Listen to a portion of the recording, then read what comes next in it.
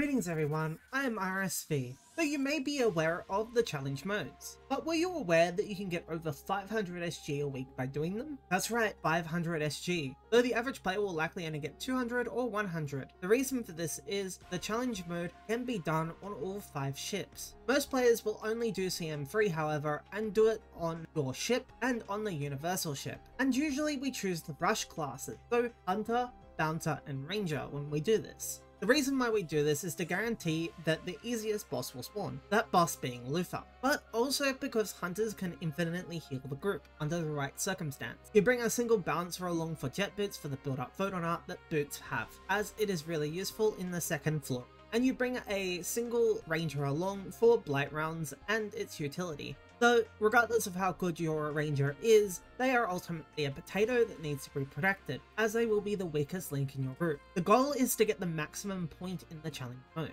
This means you cannot die unless you have the challenge doll. But let's move on to the actual floor. Floor 1. The first pull is the Yeti pull. Now, I do not recommend throwing the gravity bomb straight in the middle here. Instead, throw a stun bomb and then use the gravity bomb to separate the Yeti. The reason for this is the Yeti can one-shot you as a ranger and can be very dangerous to the hunters and bouncers, so be careful of this. Between pull 1 and 2, there's an intermission of spike pillars. Be careful, as they can cause you to die. If you are in the wrong place at the time, they will all hit you and you will die. Pull 2 is the fish people and the bomb. I don't have much to say this, except for stay away from bombs. Pull 3, the horsemen. One hunter here needs to grab the 2 red horsemen in the middle, and everyone else should be killing the golden boys on either side. I, as a ranger, prefer to attack the red boys along with the hunter, purely because I feel that it is more worth my time and safer, being a range class versus a melee class. But you may find otherwise as a ranger, and attacking the red boys as a ranger in this scenario is very dangerous. Pull 4 is the toy boss. This is a fairly easy challenge of dodging by weaving in and out. You cannot do damage if you're too far away, so get up close and break his weak point. Pull 6 is simply run to the wall. Once you're on top of the wall, none of the enemies can hit you in. There is a button in that general area to deactivate the lasers, though it is not 100% necessary. Behind the wall is an ogre that throws barrel bombs. Do not kill this ogre. This ogre is not required to progress, and is the first stage where hunters become infinite healing well. Hunters can stand in the way of the barrel, but instead of allowing themselves to get hit, they can parry it with their weapon's weapon action, and this will restore health to the entire party in the vicinity. Hunters should stay back to heal everyone up, though after everyone's healed up, go and head towards the pull 6, which is the dung beetles. Be very careful about the enemies in the back, as if they get you in their barrage, they can just straight up kill you. If you get damaged, simply run back to the barrels with a hunter or as a hunter and heal yourself up. Do not use your monomates here. And next is the final pull of this floor, the spider. One strategy you can employ is simply bringing the spider back to the wall, as it will not be able to hit, and you'll have free healing right behind you should you need it. Though mostly my group has just killed it where it stands and used monomates to fight through it, though either option is there. Make sure to jump over its projectiles when it is putting its wall up and hiding. Now at the end of floor 1, you'll be getting your secondary weapons. Before engaging in pull 1, make sure you cool out your weapons and let people know what weapons you've got. This is only really necessary for people that aren't in a leadership role in your party though, as if you get a bow from here, the run will proceed very smoothly. The ranger needs to kill the red turrets on their own before the fight starts however, so the ranger has a job here. Pull 1. Simply get under the ships and make sure you split so the ships isn't bombarding the entire party. Pull 2. The best way I've seen this handled is the ranger will throw a gravity bomb grouping everything up. If you have a bow or the jet boots, you need to use a BPA here to kill as many of the explodey boys as possible at once, and then mop up the rest of the enemies. Further, do not kill the very last red turret here,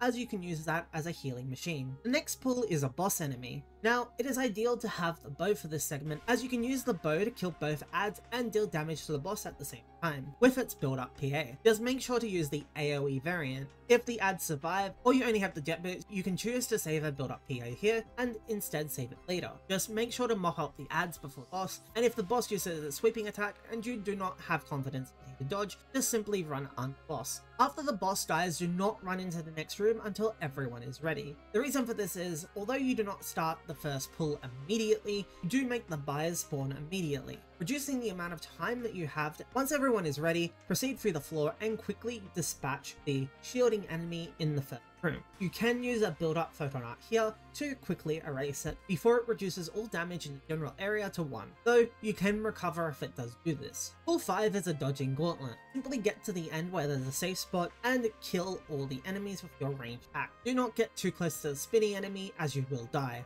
Pull 6, kill the buyers, though one person should sit on the turret and one person should get the ship.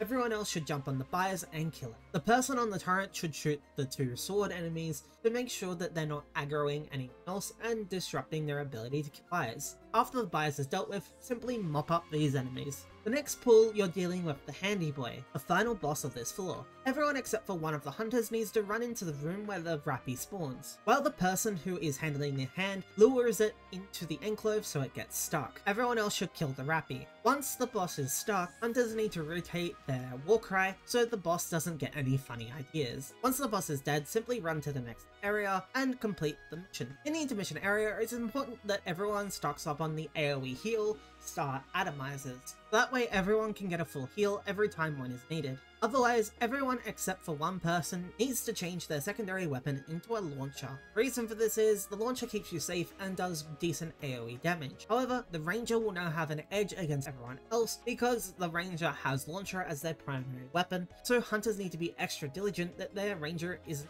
getting deleted. Floor 3 is pretty straightforward. Pull 1, 2 people need to hop on the turret, otherwise everyone needs to stay back and DPS the ends down. If you get too close, you'll get pulled in and a lot of damage will be dealt to you. After pull 1 is cleaned up, proceeding to pull 2, there will be a Rappy spawn, and it is imperative to kill said Rappy. One of the people on the turret can kill the Rappy, preferably the one that is closest to it. The Rappy is a bit further along the pathway, so you can also send someone ahead to go and kill it. But the general strategy here is to pull the enemies back to the turret so they can be dealt with and cleaned up quickly. You'll progress along the path and there will be a jump pad. Whatever you do after clicking on the jump pad, do not move forward. Make sure you move back in the direction where you came. The reason for this is if you move forward before deactivating spikes, the enemies will spawn and you'll have to deal with them and the spikes. Deal with the spikes first by simply attacking the buttons. When you're ready to do the next pull though, they will have a staggered spawn. 3 robots will spawn first. The ranger can throw a grab grenade to group them all up here, and then the person with the bow can delete them all with her BPA. In the next step, the ranger needs to blight round the crab that spawns, and then someone needs to shoot it with a launcher BPA. After this section is cleared, everyone will move back to where the jump pad was. However, one person will move forward to make the next boss spawn, and then they will bring it back. What will happen is the boss will get stuck on the pillar, allowing the party to kill it. Though keep in mind, hunters do need to rotate their taunt to keep it steady. Technically the bouncer and ranger can go behind it to do some extra damage here. Though if the hunters are not keeping an eye on their threat, they will get aggro and they could displace it. In the event that the boss is displaced, you can simply move around the pillar again and get it stuck on the other side if you need to. Floor 4. Floor 4 is a bit of a gauntlet. So before starting the gauntlet, you need to wait in the waiting area and announce a BPA order. Do this primarily by getting everyone to state how much BP they have, and assign this role to people that have the most BP. Though I recommend pull 3 always being done by the ranger, as the ranger has to blight it first anyway. There'll be up to 6 BPA here, and depending on how good your group is going with time, because this area is timed, you may need to employ more. Pull 1, use the launcher BPA on the boss. Pull 2, gravity bomb the crabs so they're easy to DPS down. The ranger then needs to blight round the core with 1 blight round only, and then someone else needs to use their launcher build up PA on that weak point. Pull 3, as I said before, the ranger should have the go here. So the ranger needs to blight the statue's core, and then immediately use build up PA on it. This is why you only use 1 blight round on the turtle, as you need to save it for this as well. If it is not dead after a full BPA, simply kill it by attacking its weak spot. Pull 4, start with the AoE bow build up PA to kill all the little mammoths. Depending on time, you may need to follow it up with a launcher BPA to make sure that you meet the time limit. Pull 5 is another case of using the build up PA if you need to. There is one more pull after this one, though if you're not experienced at running this, I do recommend using a build up PA here, regardless of what you think. It will be, of course, a launcher BPA. Pull 6 is pretty simple. Just use fast attacks to kill the dog. After this floor, there'll be another intermission. Now, it is important to restock here, and if the ranger does not have a challenge doll at this point, I do recommend giving a challenge doll to the ranger from someone who either hasn't died yet or that is confident they will not die. But the final fight at this point is fairly simple. The ranger simply has to blight round it, and then everyone spam single target BPA at Lufa, and once everyone's BPA has been used, Lufa should be dead. Though if it is not dead, then simply do your best to survive while you finish it off. Keep in mind that after this happens, the ranger will most likely have aggro, so hunters may want to be taunting away from the ranger, as you do not want your ranger getting mashed. Your ranger is only useful to you as a whole potato, not mashed potato.